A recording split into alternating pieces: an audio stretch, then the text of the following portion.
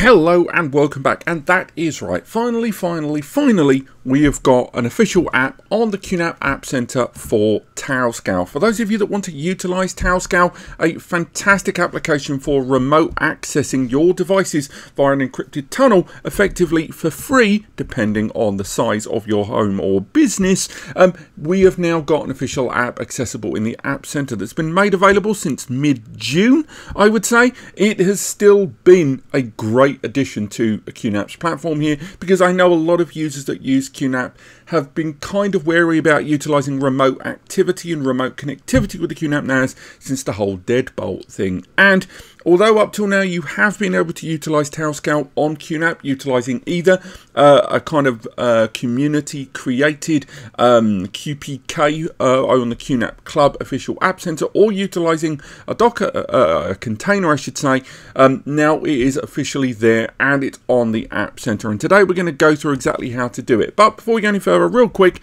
a big thanks to Carlos over on the NASCompares Inner Circle who submitted this as a video request here on the channel. Again, we probably would have made this anyway, but thanks to him suggesting this, it kind of gave us a good understanding that we need to do it a lot quicker. For those that aren't aware, we do run I'm going to background Inner Circle here on NASCompares. You can find out more on the Ko-Fi page and the Patreon soon, where we take video requests. We also do a monthly Zoom. We did one yesterday, and thank you for all of those that are involved in that. And it's just another way to support us in what we do, but also create the content that you guys want us to make. And again, we've got a bunch of other services on there with regards to troubleshooting your network connection, consultations, stuff like that. And again, there's lots of options and stuff that you can do there over on our Ko-Fi, and again, soon on our Patreon. Yes, Jay, I will sort that out. But that's enough self-congratulation and self-promotion. Let's go through exactly how to install Tailscale, how to set it up for a remote connection, and what are the benefits. So straight away, what you can do if you've got the latest feature-rich update from QNAP rather than just the security ones, you will spot Tailscale added to the App Center. You can go ahead and just click install to start installing that application easily. Alternatively, if you're someone that doesn't like your QNAP NAS to be connected to the internet at any time, at least up till now, and you want to access it and download the application locally to update it and upload it to your QNAP NAS, you can head over to the download section on QNAP's website, fill out the information on your OS, and scroll to the bottom, and you will find Tailscale amongst the applications there, which upon you can click on and then download the latest version that's compatible with your own personal setup there. But we head over to the QNAP. As you can see, if you want to go ahead and install it, it will encourage you and let you know that you are using a third-party application and you are doing so at your own risk. Again, this is understandable. There is a third-party partner application, but for now, click yes, and then you have to select where on the QNAP NAS you want to install the application. If you have only one storage pool, multiple volumes, or one volume, I'm running this on a QUTS system, so it's running on ZFS with no volumes, but otherwise, just go ahead and select the location that best suits your storage area. Once the installation is complete, it will appear as an available application in that App Center. Alternatively, head to the top left and you'll see it's available as one of the many applications on your system. So go ahead and click open. When you do, a new tab will open up here asking you to log into your existing Tailscale account. Now, once again, as I mentioned earlier on, you can get a completely free Tailscale subscription depending on the size and scope of your own individual setup. If you're a home user with a handful of devices or a very small knit team, you can utilize the free account very easily. Just bear in mind that it does have limitations in terms of the number of client devices and those peer-to-peer connections. But for now, go ahead and log into your existing Tailscale account. It will ask you to pop in the details. We've got our disposable account there that we've been utilizing, which we can go and dump in with the NC throwaway account that we use here on YouTube. And then it will ask you to connect to that account, but you'll still need to verify this in your admin console. So now head over to the admin console on your Tailscale account, which hopefully you're logged into on your existing setup, and go ahead and click approve.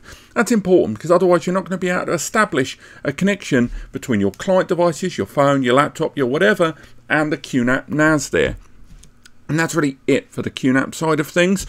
Once you're ready, go into your list of machines by clicking the Machines tab at the top, and it will list all the different connected devices that you have on your Tailscale account. For those that don't have Tailscale set up on their local client system, you're going to need to head over to the download section of Tailscale and get the client app downloaded for your phone, your tablet, your desktop, your Mac, your Windows system, whatever. You can download it. There's plenty of different versions there, and you download it just like any other .exe. And when you've done that, it will appear as an available app for you to utilize. A couple of things to bear in mind straight away is not only is there at the bottom the Tailscale application going to appear in your taskbar, and again that may be different for Mac users there, but also double check in your network connections that you do have the Tailscale tunnel established there. That's going to be really, really important. I'm going to tell you a way later on to re-establish that if you do lose that down the line.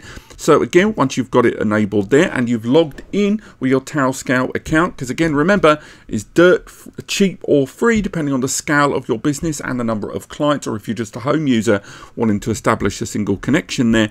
But go ahead to the bottom and right click that option there. What you'll see is your list of the network devices that are enabled on that local area network, something I've done there. From there, just go ahead and click the one you want and it will copy it to your clipboard.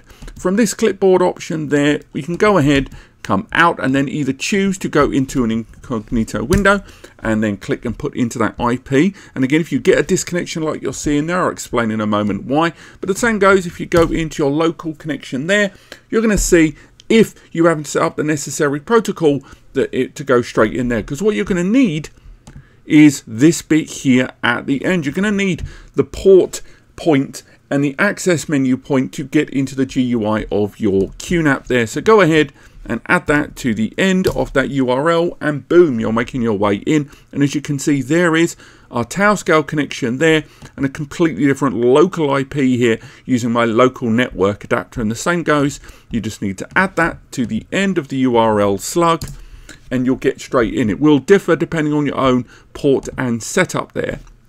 Now, I mentioned earlier on, if you are utilizing this and you're noticing that you're going via the Tailscale network adapter or you're getting network confusion, you may have been tempted in the past to right click and disable that Tailscale connection. It may disappear from that list of apps and services there if you do that. Now, the way to get around that is to go back into your program listings, and again, this will differ slightly for Mac users. Find Tailscale on your list of apps, right click, double click even, and then from there you may see a black screen because of the recording, and you can select the repair setup there to re-establish that network adapter on your list of network adapters there. So if that does disappear and you're having difficulty reconnecting with your Tailscale connected NAS, you can utilize that to re-establish that network adapter on your list of available network adapters there.